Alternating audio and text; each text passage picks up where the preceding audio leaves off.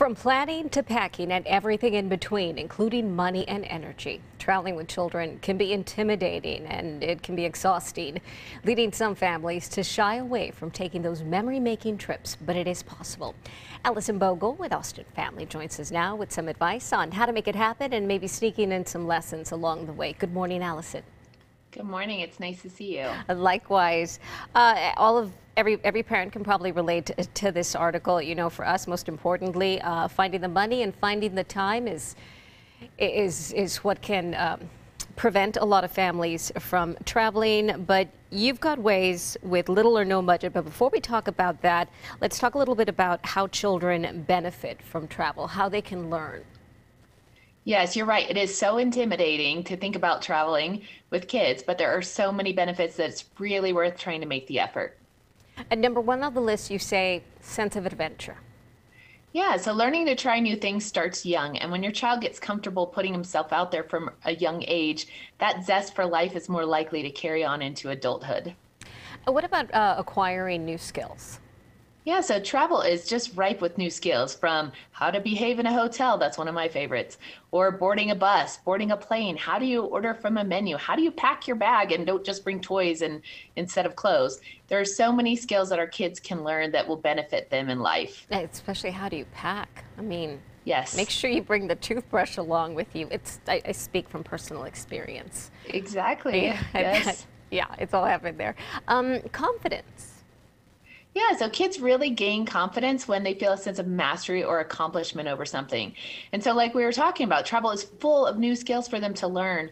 And so that really gives kids a sense of pride and accomplishment, and that just naturally helps them gain more self-confidence. Does it also help them gain flexibility and patience, some of those new skills? Well, yes, travel is, I'm sure you're like me, you probably have a horror story or two. I think we all do if you've ever traveled. And so you have to have flexibility and patience. You have to go with the flow if you're traveling, and kids will naturally be part of that and have to experience that.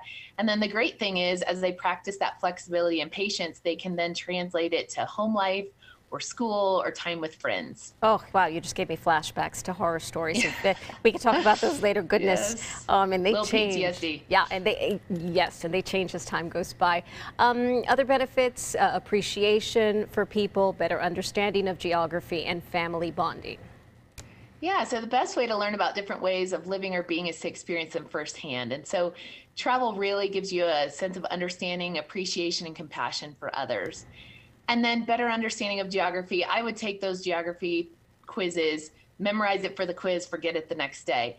But when we immerse our kids with all of their senses in different experiences, then they're really forming those long-lasting memories, and they could better understand the geography of the US or wherever we may take them. Mm-hmm. And then finally, family bonding. Let's be honest, sometimes it can feel like you are unbonding as a family when you travel with kids.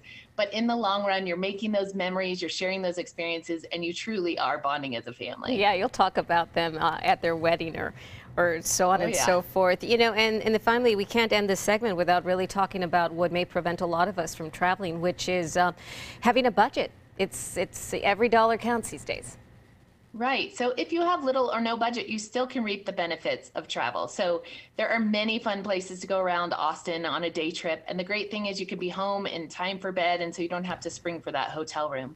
You can also check out many of our great state parks for hiking or fishing.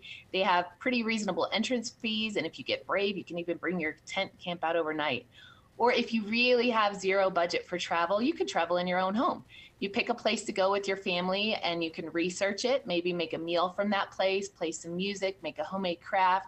The kids will have a lot of fun, learn a lot, and you'll still be bonding. Oh, that is such a good idea. I mean, I can go to Italy in my own home. I really love that idea. That is so great. Oh, awesome.